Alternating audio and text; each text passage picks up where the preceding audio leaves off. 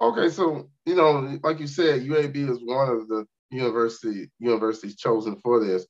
Is there like do you all have any specific recruitment and retention goals specifically for UAB? How many people want to recruit? So we started with having like over our funding to get 100,000 as a network of Southern Network.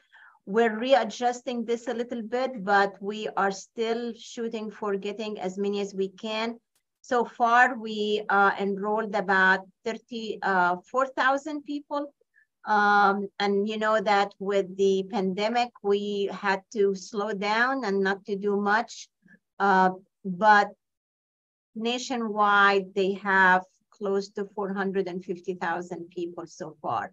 So we are contributing really a big portion of that goal for the national level.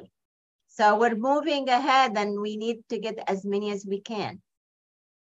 Okay, now going back to like you said, the challenges, because like for example, it's one thing to get somebody to sign up for the program, but another thing is to keep them in the program. And one thing about the All of Us research program, from me participating in it, or me joining and participating in it currently, is that this is a 10-year project. Yes, and I always say that sometimes it's a challenge to enroll participants, but it's more challenge to keep them engaged. But it is very important because we want to know what's happening to people over time. And some people we link and they give us consent to do that. We link their information that we get with their electronic health records. So when they come and visit their doctors, we can see what happened to them. You know, if they got sick, if they got treated, how they responded to certain drugs, like we need to follow that. So it's important to stick with it as much as you can. And we hope that the people would stick with the program and stay with it the long time as till the study ends. And there are a lot, I've been in other programs before that we followed people for even more than 10 years. And it really gives us good information that we need, like we identified how to screen for lung cancer or colon cancer.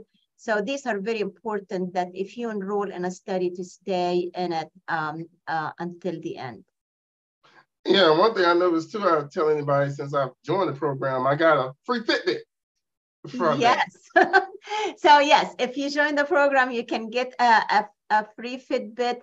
And the good thing is this Fitbit you can measure all your vitals and also your activities, and can link to some medical information. As you know, too, for people that they get DNA, they get results, their ancestry, their genetic results. So there are a lot of benefit also for people that they participate, like it's immediate benefit. Yeah, and one thing I also like about the program is give you, based on, like you said, they're following you around. They also, I feel like it gives you like more of a deeper dive, and it goes deeper than just, going like your annual visit, just getting I wouldn't call it regular lab work, but they're able to kind of peel the orange peels, I guess you can call it. You're right about that. Like they we sometimes we say that if you have any like genetic trait or changes, people say, why would I want to know? Because there is nothing they can do about.